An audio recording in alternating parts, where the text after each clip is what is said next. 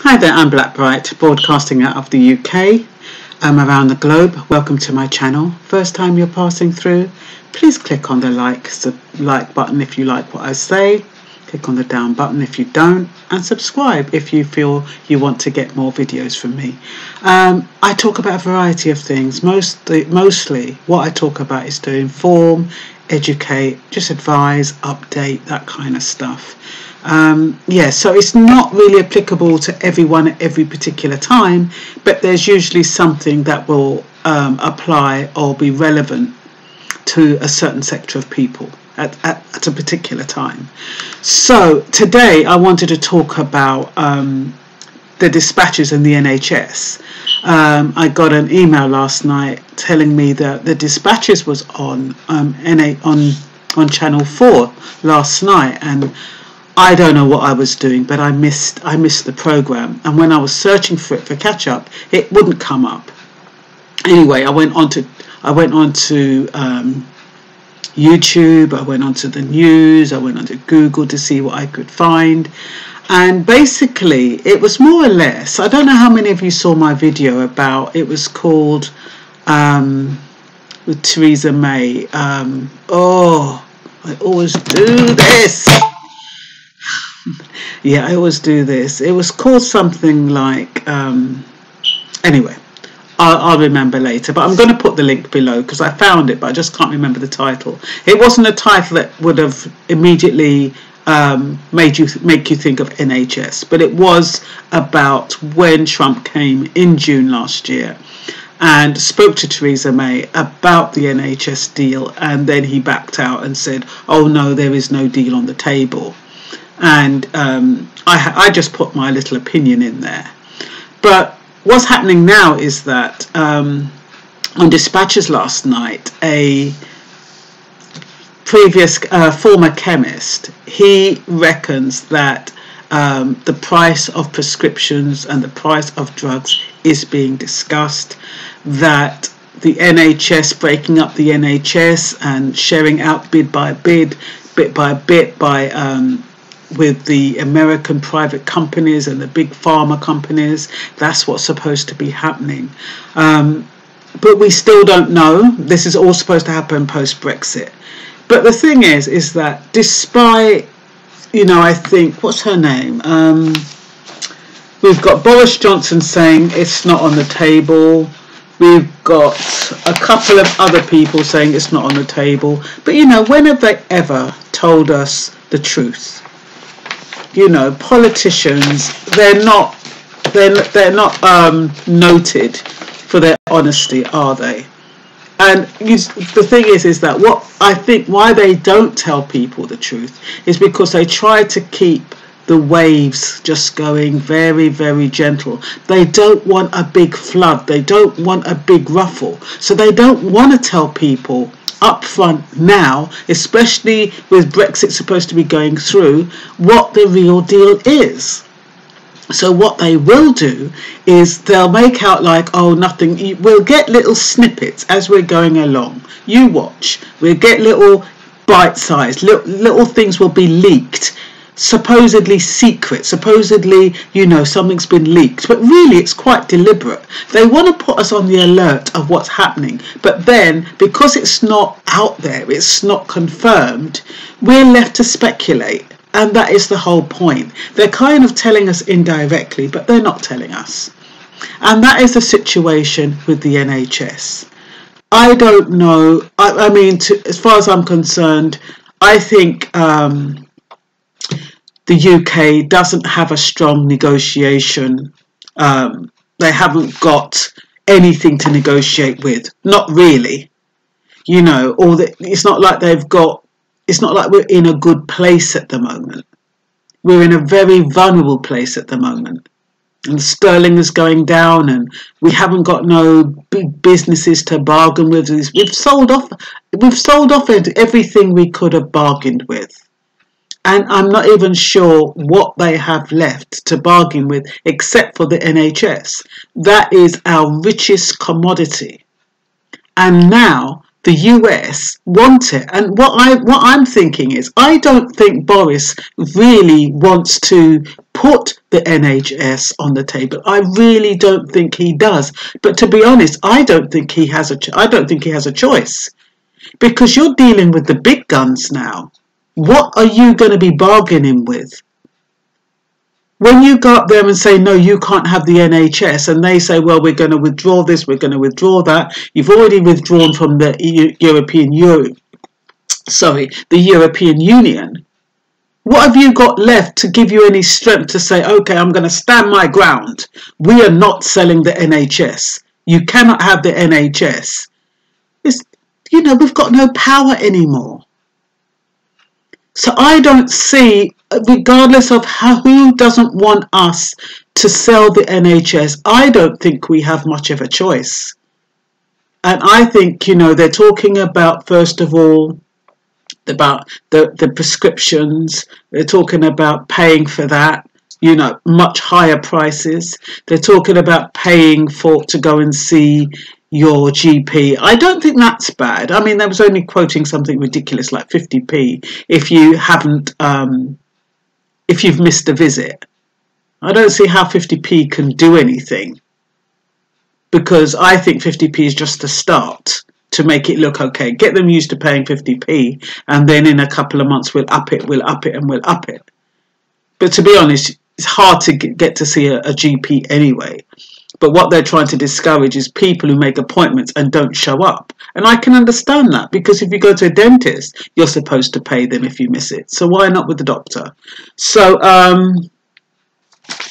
yeah, I just wrote down a few little notes. Trump suggested that American companies could buy bits of the NHS as part of the post-Brexit trade deal when he came to the UK last June. Now people are fearful whether the NHS is going to be part of the trade deal. I think it's more likely it will be, because England will no longer be in a strong position to negotiate. She will have lost her power once she leaves the European Union. And there will be people to say, oh, what, you talking a load of cobblers? We're going to be strong, we're going to be that. All I'm going to say is, watch this space. It's just my opinion. I'm not stating it as a fact. UK politicians were keen to strike a good trade deal with the US as post-Brexit replacement for the trade relationship they currently have with the EU. But is the sacrifice too high? From 500 million per week for prescriptions from America. We have loosened the rein from the EU and it's been tightened by the US. Because what the UK was saying is that, look, we're paying you too much money for your prescription, so we're going to source subscription elsewhere and they're going to be cheaper. And so by doing that, they've saved themselves £150 million. But is the US going to be happy that they're short £150 million? And that's why I was talking about that ship. It's all linked, because the US, are profiteers. They want to make a profit. So why would they, when they're looking so much to make the most out of the prescriptions and medical supplies, why would they offer free supplies and free medical to foreigners? Because the people in the Latin Americas and in the Caribbean, they're foreigners. So why would they offer free treatment, free medical supplies, and yet they're banging on our backs in the UK about how we're giving out free NHS healthcare and we need to be charging? So something doesn't gel here. You can't have one rule for one and another rule for another. So there has to be some deal that's going on with the government of Latin America and the government of the Caribbean. What is the incentive? Why would the United States offer free healthcare and free medical supplies? I mean, no wonder people are shitting bricks, honestly, because, it's just so unusual with a country whose indigenous people can't even get healthcare. If they do, it's the worst kind. If they can afford it, that is. Anyway, Trump announced during his visit that he wanted a new phenomenal trade deal with the UK. And unfortunately, NHS is to be part of that deal. That is why I wonder, oh yeah, I've said that bit. What was the trade deal with the Caribbean? Oh, I've said that bit. Trump is probably planning for the big pharma, who have already invested 57 million into UK's NHS charities, and private American healthcare company, whose main aim would be to make a profit to operate or own parts of the government-owned NHS. You see, the big pharma companies, they've invested 57 million into NHS charities. They're going to want that back. They're going to want to see an investment on their profit. They're not just giving money just for the hell of it. These are business people.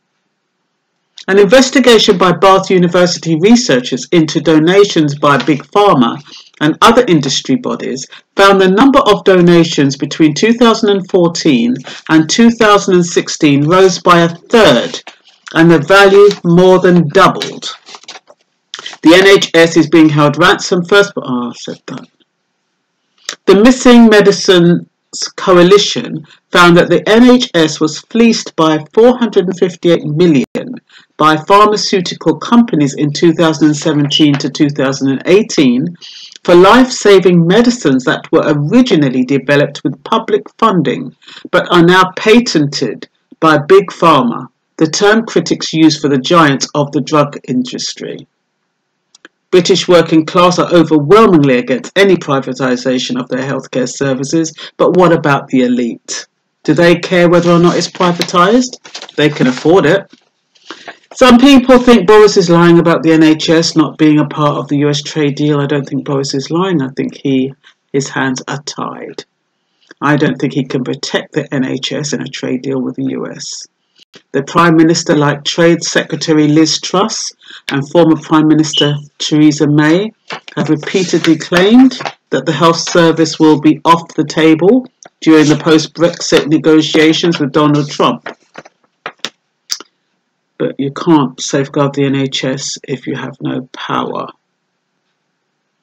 We need to accept that the NHS could be sold off bit by bit to Donald Trump, UK great pharma companies in the UK, and American private healthcare giants. Concerns have been raised by Scotland's Health Secretary, Jeane Freeman, for holding a secret meeting, or secret meetings, I think there was 5 of them, with US pharmaceutical companies in preparation for the trade deal after Brexit. Not much of a secret though if we know about it. We know that there were 5 and they all discussed, and in each of them apparently the prices of prescriptions was discussed. Channel 4 documentary Dispatches, which was the inspiration for this video, revealed the price NHS pays for its drugs had been under discussion. Apparently they're not allowed to mention the word drug pricing. It's got to be called valuing innovation. Drugs are much more expensive in the US, which once again rings alarm bells as to why they're offering them free to foreigners via the US Navy ship. Currently, the UK can block American drugs not deemed value for money and allow cheaper alternatives to be prescribed to patients, which saves the NHS hundreds of millions of pounds a year. However, the system could be under threat under the new transatlantic trade deal. According to a series of tweets made by the Dispatches programme, there have been 6 official meetings between the British trade negotiators and their US counterparts to discuss a future trade deal. A spokesperson for the Department of International Trade said the sustainability of the NHS is absolutely priority for the government. But supposing sustaining the NHS means privatising it, what then? Supposing they feel they can't sustain it without it being privatised. They play on words. Boris Johnson has asserted that the NHS is not on the table, but President Donald Trump is known to be keen to change how drugs are approved for use in the UK by the body NICE. and the price that is paid. Until April this year, Mr. Vaughan was the top lawyer in the Office of the US Trade Representative and a key player in recent trade deals with Canada, Mexico, and South Korea, which saw the US win key concessions over the price those countries paid for US medicines. Mr. Vaughan said, "I would expect US negotiators to see what we could do in terms of getting increased access to the British market. That's what we do. I think it's going to be likely to come up because the US mentioned pharmaceuticals in its negotiating objectives. The program focuses on drug Humira, used to treat 46,000 patients in the UK who suffer from diseases like rheumatoid arthritis and Crohn's disease, made by US drugs company AbbVie. It is the single most expensive drug for the NHS, costing $450 million a year. Last year, the NHS started prescribing cheaper alternatives to Humira that will save the health service $150 million a year." So, all we've got to do is wait and see. I mean, we've still got a lot of people who are very optimistic about leaving Brexit. And, you know, I think if you are well off, it really will not impact you at all. But if you're working class or a middle class person and you rely on the NHS and you rely on paying, I don't even know how much it is to pay for prescriptions these days, but I think in some cases about £11. But if the prescription prices go up, how are you going to afford that? What's going to happen? And if you haven't been strategic enough to take out, long-time insurance with Bupa or something, what are you going to do? So, I don't know. I think we have to prepare for any eventuality. We don't know if it's going to happen. All we can do is hypothesize. And that's what I'm doing. And that's all for now. Bye-bye.